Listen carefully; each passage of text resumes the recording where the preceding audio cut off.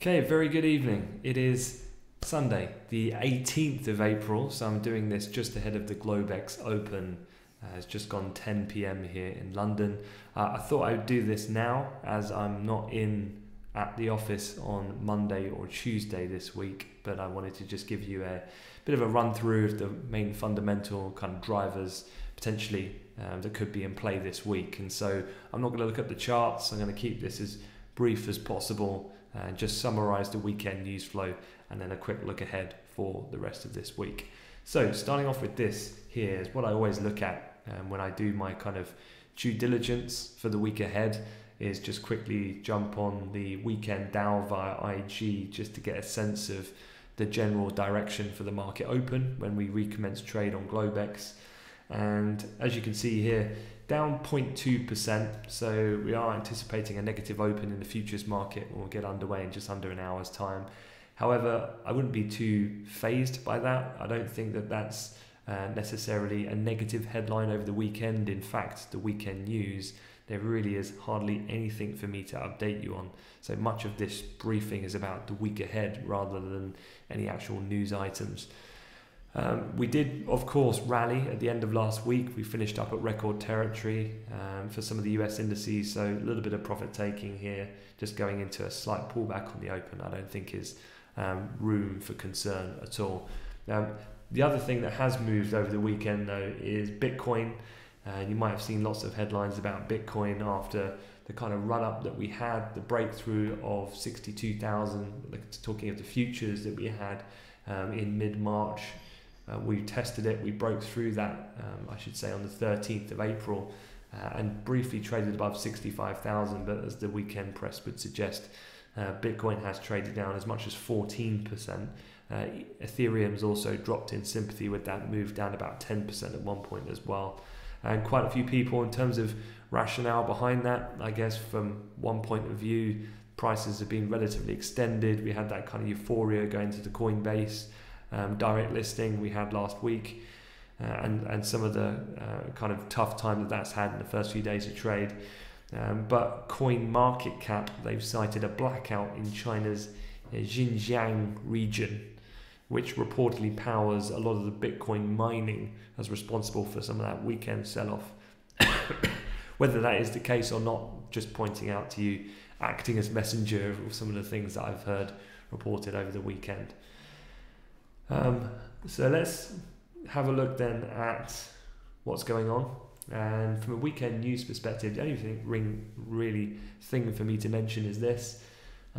This is the couple of things. Half of Americans 18 years or older have now received at least one dose of the COVID-19 vaccine, that's according to the CDC, as they reported today on Sunday. And about 32% of adults have been fully vaccinated. So the US still remaining on a decent trajectory at the moment, irrespective of some of the pauses that we've seen with J&J. With that, Anthony Fauci, a familiar name in the States, has said the decision on how to resume vaccinating Americans with Johnson & Johnson's coronavirus shot will probably come by Friday of the coming week.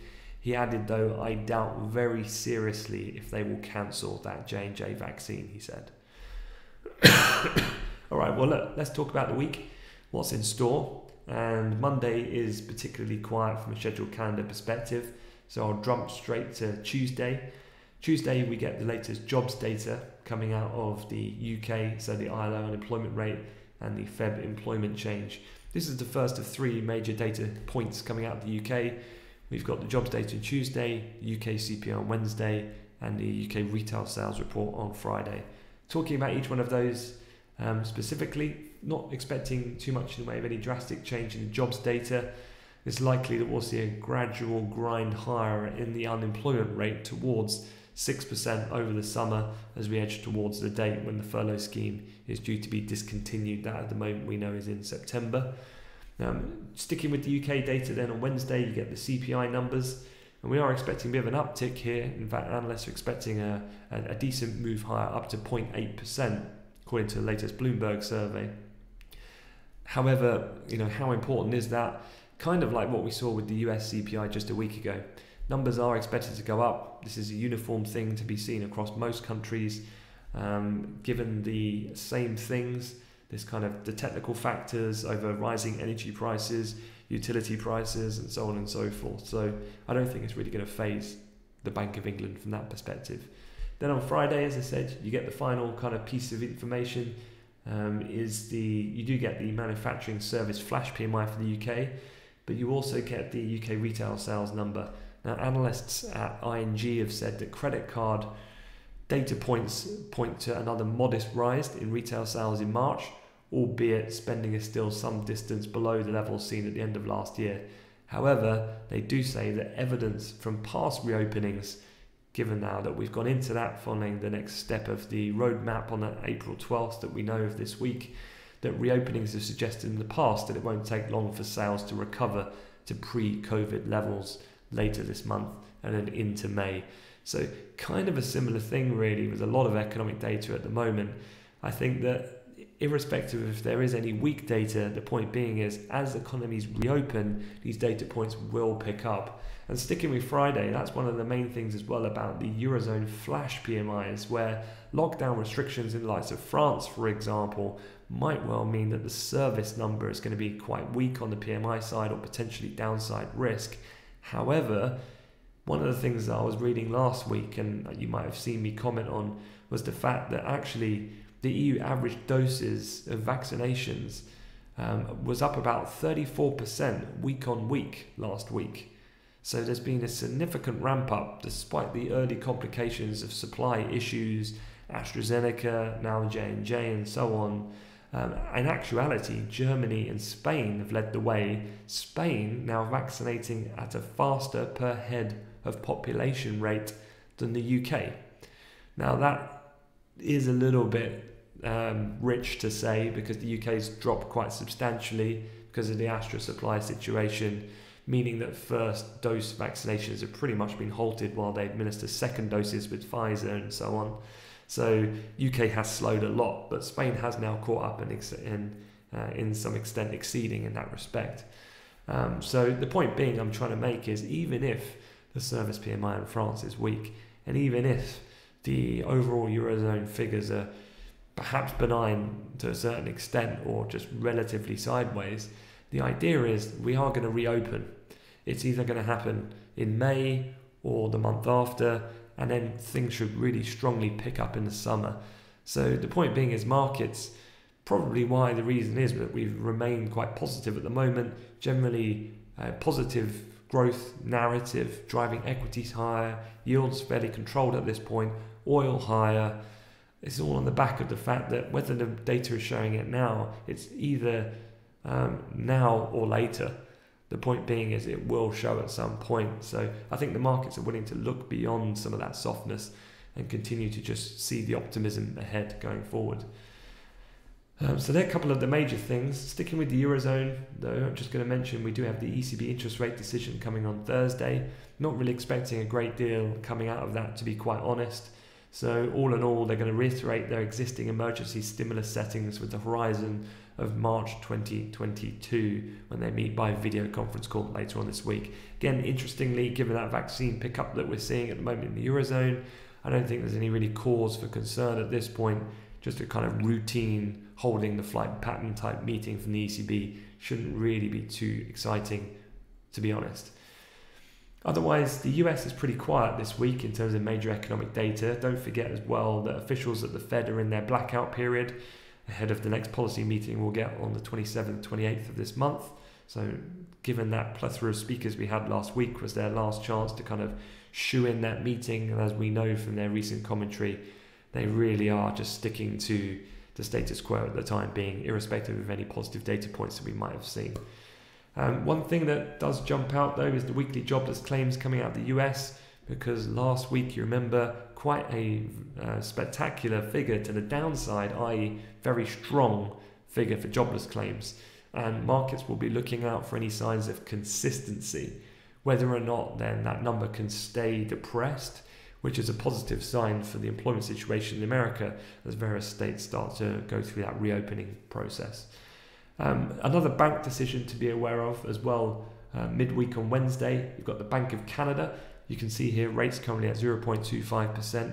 not expecting any change in rates. However, there's kind of a twofold situation that their committee must weigh up.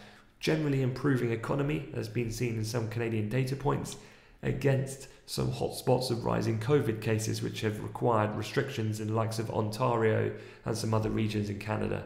So question mark is, a lot of analysts have been expecting them to start talking about tapering. Whether that materializes though in that conditions of some restrictions with COVID still being a hangover at the moment is yet to be seen, whether they'll go this meeting or subsequent meetings thereafter. And then you've got US earnings. It starts to pick up after the banks we had last week. Gets a little bit more busy. We've got 81 S&P 500 companies reporting, 10 out of the Dow 30 components. And here are some of the key names to look out for.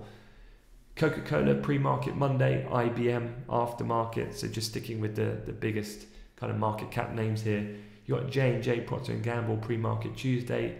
Netflix, always an interesting one to watch, obviously in this kind of current and now leading to post-pandemic times, how their new subscriber rates are faring. They'll be aftermarket Tuesday. Verizon pre-market Wednesday. Thursday, AT&T pre-market, Snap, Intel aftermarket. Then Friday, Schlumberger, Amex, Honeywell, to name a few. So earnings still going on and picking up a little bit more in frequency now going forward. And the other final point on the calendar, just to be aware of, is something called the, I'm sure I'm not pronouncing this right, but the Blackout Forum in China. This is a relatively new one as far as from recall myself covering, but it started today and it goes through till Wednesday. And among speakers at this event in China is PBOC's Governor Yi Gang, the IMF Managing Director, Apple's Tim Cook, and Tesla's Elon Musk is also going to be appearing as well. And just as a footnote, I did read an article just a moment ago about a car crash, I believe it was in America, where an self-driving car of Tesla's crashed and killed 2 people over the weekend. But it was actually found that there was no one actually behind the wheel. So what they were doing, I'm not too sure, putting in full faith into an automated self-driving car at this point. But there you go. All right, that is it. So very quick update. As I said, I'm not in Monday, Tuesday, so I hope this is useful. You can get the full kind of rundown in more detail on my Twitter, or just feel free to join the Amplify Live community, and the guys will be going over the technical charts and the trade setups in full tomorrow morning. All right, have a great week, and I'll see you Wednesday. Take care.